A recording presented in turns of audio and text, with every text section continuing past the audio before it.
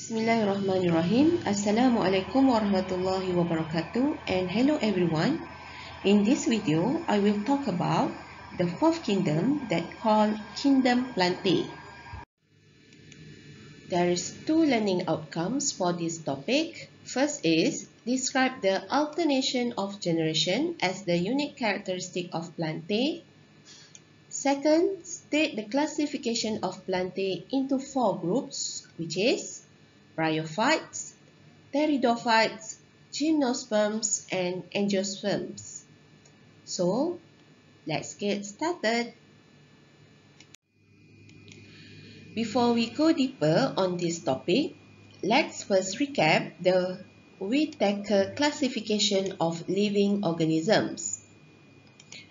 Whittaker classified plants in Kingdom Plantae because their mode of nutrition is by autotroph.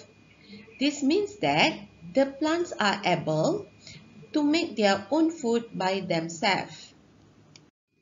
In this slide, we are learning the unique characteristic of Kingdom Plantae. Kingdom Plantae include all plants which are multicellular autotrophic eukaryotes. Okay. Eukaryotes means that the plant cells have through nucleus, okay, the nucleus that enclosed by membrane, and there is many membrane bounded organelles. Most of the plant cells contain a green colored pigment called chlorophyll that present in chloroplast, which is why there are photosynthetic autotroph organisms. Plant cells also have a cell wall which is made up by carbohydrate cellulose and stores food in the form of starch. The cell wall gives framework and mechanical strength to the plant cell. Plant life cycle shows alternation of generations. Alternation of generation means a life cycle in plants involves the alternation between two generations of distinct multicellular stage that consists of diploid stage and haploid stage. The diploid stage is called sporophyte generation, while the haploid stage is called gametophyte generation. Now, look at to the diagram shown. Okay, the life cycle of the Kingdom Plantae can be divided into two parts. First is haploid generation, that known as gametophyte generation, while second is diploid generation, that also known as sporophyte generation. The sporophytes, which is diploid here, produce haploid spores by meiosis process. So, these spores represent the first stage in the gametophyte generation. Then, the haploid spores will germinate and become multicellular gametophyte. And then, this gametophyte will give rise to become haploid gamete by mitosis process. And then, these two haploid gametes that called sperm and egg will form a diploid zygote. Okay, diploid. And then this zygote represent the first stage in the sporophyte generation. And then the zygote will divide by mitosis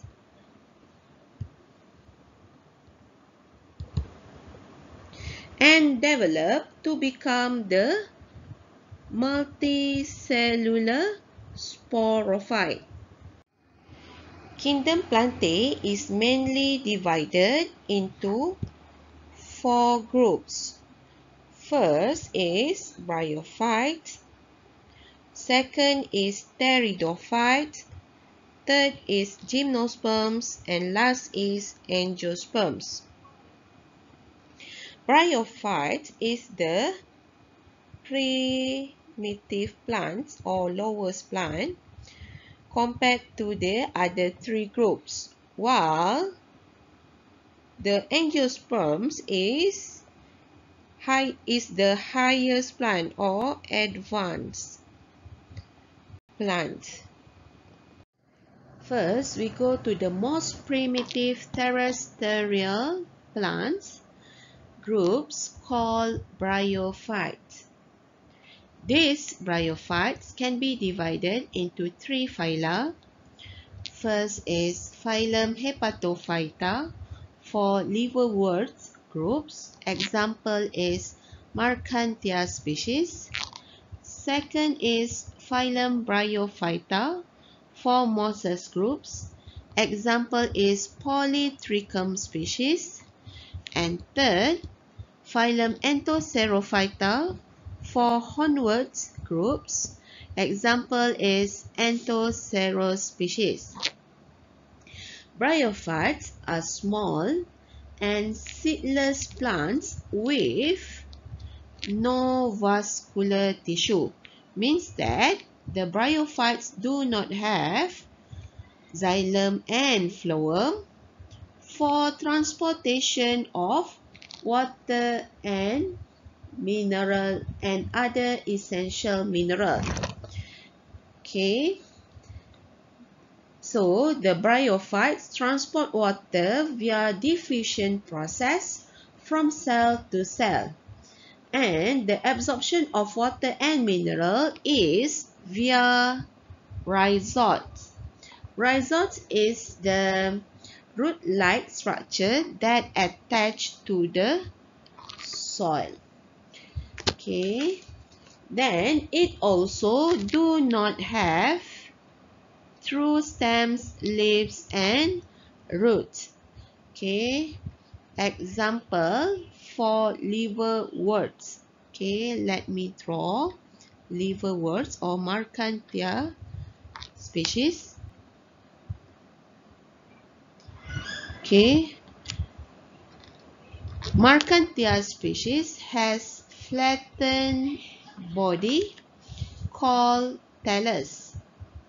And this thallus cannot be differentiated into through stem, leaves, and roots.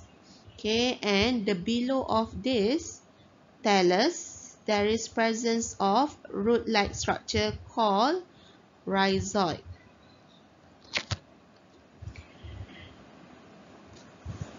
Bryophytes depends on water to live. They only live at moist place because their sperm require water to reach an egg for fertilization. That's why they live in damp and shady places. And lastly, in this group, the gametophyte generation is dominant over sporophyte generation. Why gametophyte generation is dominant? Okay, let me draw this Polytrichum species. Okay.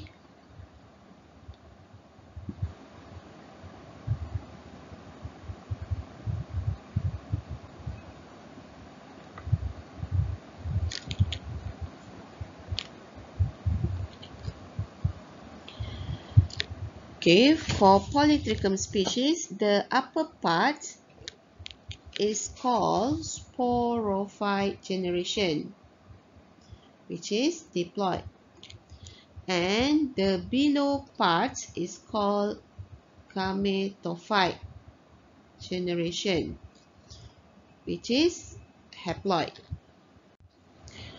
According to my drawing here, you can see that the sporophyte structure at the upper part depends on the gametophyte structure. Okay, that's why gametophyte generation is dominant over sporophyte generation. And the diploid sporophyte structure here is smaller in size and short-lived compared to gametophyte generation. Second groups for kingdom plantae is called pteridophyte. Pteridophytes is for fern groups. Okay, these groups is more advanced compared to bryophytes. Like bryophytes, pteridophytes is also seedless plants, but more advanced than bryophytes because they have vascular tissue. Okay, with the xylem that consists only trachate for transportation of water, and second, it has phloem that consists of sieve tube only for transportation of sugar. In this pteridophyte, sporophyte generation is dominant compared to the gametophyte. Okay, the sporophyte generation for this group is differentiate into true roots, true stem, and true leaves. But reproduction system is require water for fertilization. That's why the habitat for these groups is in place of low light intensity. Pteridophytes can be divided into two phyla. First is phylum Lycophyta and second is phylum Pterophyta. Example for phylum Lycophyta is Lycopodium species, and second is Selaginella species. While for the phylum Pterophyta, example is Dryopteris species. Okay, third groups of kingdom plantae is called gymnosperms.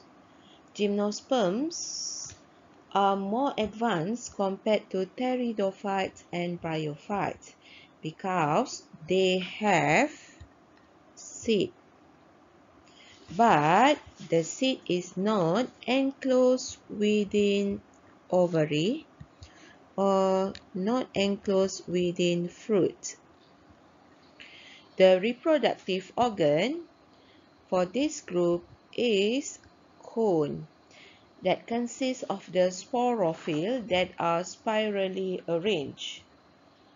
The cones often on the same plants.